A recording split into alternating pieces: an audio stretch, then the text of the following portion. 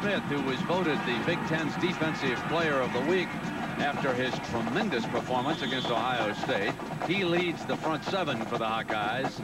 Scott Blayton, he had the only interception. In fact, it was the only turnover of that game last week in Columbus. They show blitz.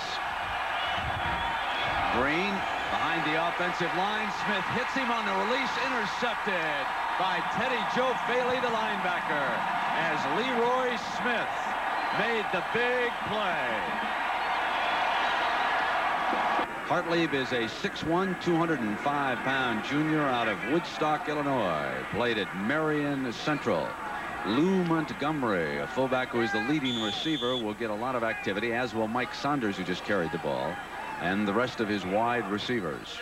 The offensive line did a splendid job against Ohio State, led by All-American candidate Rob Baxley.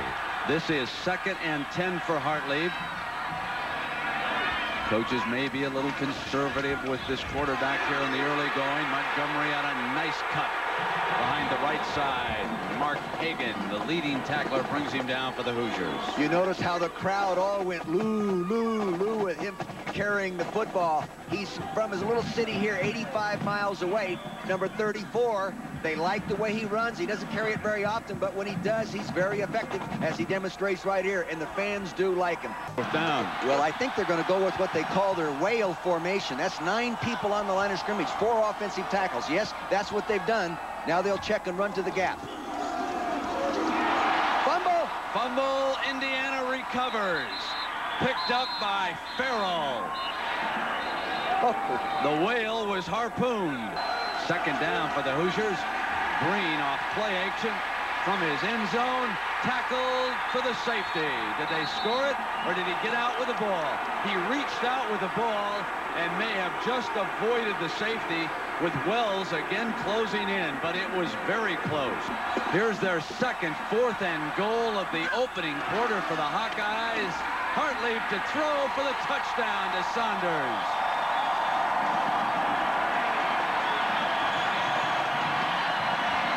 Play action pass, 4th down, gutsy call by Hayden Fry, fakes it in there. Now the tailback's out of the flat, all alone, no one picked him up. Here he comes. Normally, a linebacker or weak side corner in this formation would pick him up coming out of there. They didn't do it. They red run.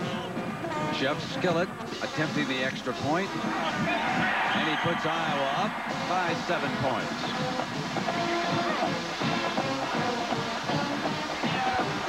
It was a bad punt that set up that scoring drive. We'll be right back.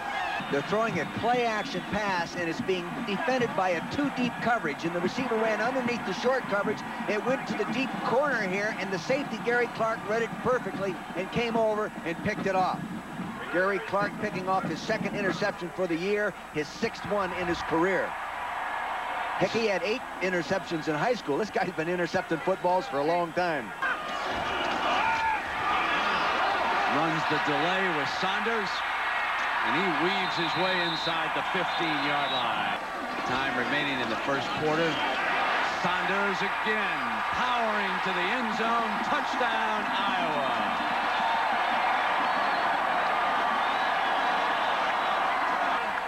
Take a look at this coming right at you. How would you like to be the linebacker, have to make this play? Here it is. See, good hole right up there. Now the safety's got to get over there and make that play right there. He's got to get his shoulder pads into him and hit the man rather than just absorb the ball carrier. Mike Middleton didn't really stick him. Nice job, Blue Rock. Good job, man.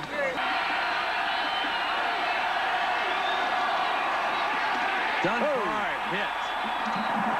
Bielma took him down.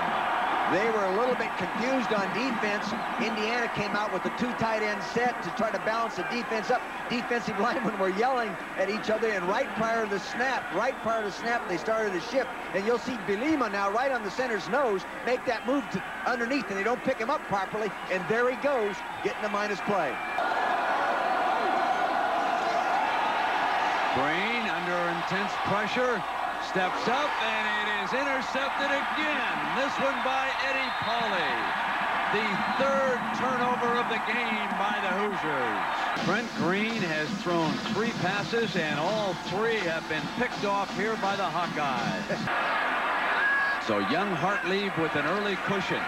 And the ball again in Indiana territory, working to the sideline, and John Falloon. And Falloon, he is one of the coach's favorites. This week, Hayden Fry could not say enough complimentary things about the young control receiver that he has. He said, you know, he's a walk-on from that old bitty town up in northwest Iowa. That kid is 200% hard. If you would want one thing for your backup quarterback, it would be turnovers and an early lead. Iowa has that as the penalty flag comes flying. Saunders sprints to the end zone, but there's a penalty marker on the play. It looks too easy. This is against Indiana. Touchdown, Hawkeyes. Indiana's got to be shocked. Here they are. It's a deep handoff in the eye. Gets a good kickoff block there. Big hole up inside. Good push block. The middle linebacker overrunning it. And Williams, safety coming up to make the play. Damon Watts does not make the play. Damon Watts, the free safety, has to make that play.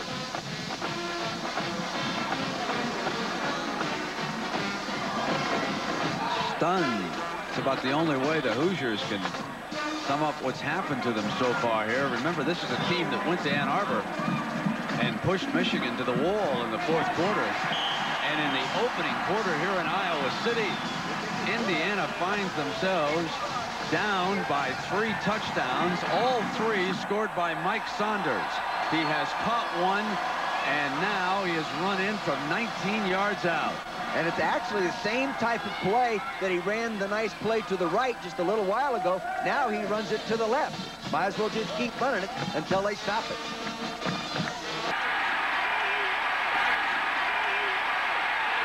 There comes number 8, Leroy Smith. He's already twice this season been the Big Ten Defensive Player of the Year, and he's bidding for a 3rd one. The secondary of the Hawkeyes doing a spectacular job of not allowing the Hoosier receivers to get open. So they set the screen with Dunbar, and he is tackled by Mike Wells, and number 64 has been a spectacular defensive player so far. Final seconds of the first quarter. A stunner here in Iowa City. It's all Hawkeyes. Now Green stepping up, going to get hit from the blind side. Taken down by Larry Blue, and there's a penalty marker on the play. So on 4th and 5, they're going to go. They've had difficulty with their punting game. They lead by 3 touchdowns. No reason to give it up here.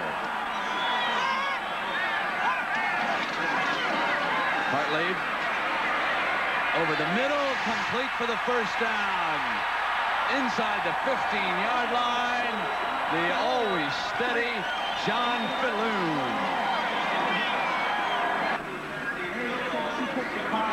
Remember last week in Ohio, the Buckeyes were able to get penetration in the middle of this kicking alignment of Iowa. Indiana will try to do the same thing here if they can, and put a move on Skillett, who will attempt a 26-yard field goal.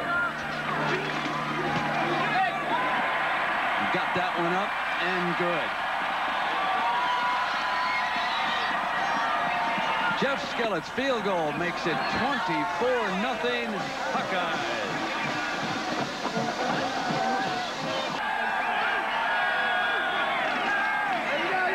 Number 26 again. Good tackle. Nothing there, and Smith was among those hitting him along with Ron Gator. He's one of the better nose guards in the Big Ten. Dunbar on a cutback into daylight. Oh, do the pros love moves like that to the 25-yard line. Hello. Well, here's 3rd down, and Indiana is 0 for 5 on 3rd down conversions against that Hawkeye defense today. Green throwing to the open receiver. Touchdown, Indiana. Thomas Lewis. Scott Bunnell, an excellent kicker. And he pulled this one to the left. I don't know if the snap was real good, but he has pulled this one to the left, and I don't think Indiana can make any more mistakes than they have here in the first half. So it's 24-6 after the missed extra point. And in case you just turned on the set, Desmond Howard did it again. Got in the end zone against Northwestern in a Michigan win. Hartlieb breaks a tackle, throws complete to Falloon. A stunner in South Bend. Here's Montgomery, hole in the middle. He explodes to the Hoosiers 42. There it's 1st and 10. Hartlieb hit by Miller as he releases complete, close to a 1st down. Danan Hughes covered by Richardson. 3rd and 6. Hartlieb throwing. Hughes reaches for a touchdown. He was belted into the end zone by the defender. So it was the 2nd defensive player coming over who assisted him in getting into the end zone on that play, as Skillett adds the extra point. 31-6. Hartlieb throws 2 touchdown passes here in the 1st half. This will be a 33-yarder. He's 4 for 5 from this distance, Brent. Good leg. He's got a strong leg right through. Yeah. Now it's 31-9. He's audibling. And he'll roll a little bit to the right to set the screen back on the other side. 1st down, Montgomery free, midfield. Montgomery out of bounds at the 38. Center Mike Devlin leading the way for Montgomery with a tremendous block. Saunders, 92 yards rushing today. His 21st carry of the game and his 4th touchdown, Iowa. Either prevent the score or take the ball away. Neither one of those things happened. I just noticed that. Hoosiers are in trouble. No scoop there, right? It's 38-9, Iowa. 2nd down. Crowd electric right now behind this defense. Dunbar can't get away from Gator. And the Irish aren't out of the woods yet. They got a tough one against Penn State. Green getting away. Smith won't let him. There's your sack leader, folks. Leroy Smith, number 8. And they based a good percentage of their game plan on ways to handle Leroy Smith. 4th down against Indiana.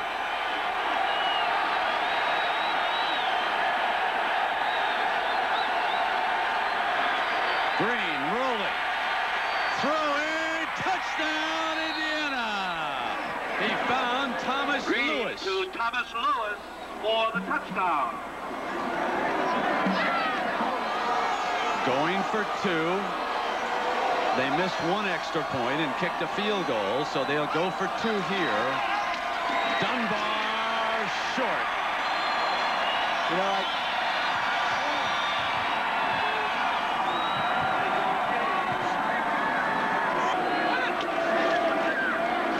Hartlieb, their backup quarterback, rolling beautifully and hitting the tight end. Fumble, Indiana. Dunbar on the run, and there was a crease. Dunbar inside the 35 to the 32-yard line. You know, Brent, I like handing the ball to Dunbar. Guess who's going to carry the ball? He's got it. Daylight, cut back, touchdown, Indiana. Dunbar. Can they? Touchdown. It's 38-21 right now. 10.5 minutes to go. Indiana on the comeback here in the 2nd half. The option. Green slips, trying to cut back. He slips, and it'll stay at 38-21. It is a 17-point lead. 10:39 to go. We're coming right back. Mysterious play occurred, and you folks out there, see if you can help us explain exactly what did happen to the football. Now remember, this was back in the 3rd quarter. Iowa was on the drive. It has disappeared, folks. It is gone. The case of the vanishing football. The official gave it to the Hawkeyes. He's standing right there. He comes running right into your picture. Mr. Saunders doesn't have it. He doesn't have it. Miller, number 40, doesn't have it. I don't know where it went. Strange things are happening. The second half, sending Thomas in motion on a fake to Dunbar. Green will be brought down at the 46-yard line. Mike Wells and Leroy Smith. As Iowa starting to move closer to that Holiday Bowl. Here now is Saunders, over 100 yards, out of bounds at the 47-yard line.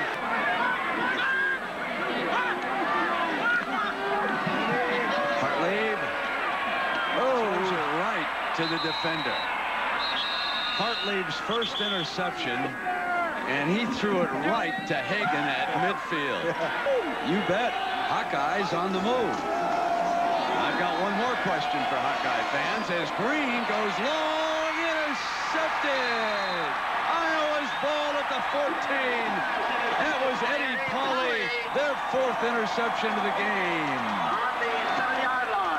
Now my next question is, folks, is the fact that the second-place team going to the Holiday Bowl going to deny Iowa a chance for a national championship?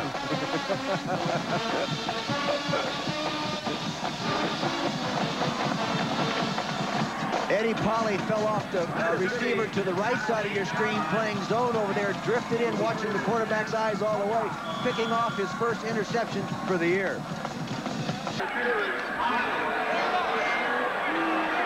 So one more crack at it. It was 31-6 at the half, Iowa. Indiana's first 3 passes of this game were intercepted. Iowa scored touchdowns 3 of its first 4 possessions, and that was just too high a mountain for Indiana to climb. They have tried and tried again here in the second half. And now the last play of the game, unless there's another defensive penalty. So the Hoosiers with the last at bat. And Green firing away, incomplete. It's a 38-21 Iowa win. And our Chevrolet most valuable players of this game, courtesy of Margaret Schaefer. She says Thomas Lewis of Indiana, Mike Saunders from Iowa. Margaret, we all agree. And Chevrolet will donate $1,000 to each school's general scholarship fund to reward outstanding students for their academic achievements and to assist those in financial need. We hope you've enjoyed this one, and we'll be back for a final word.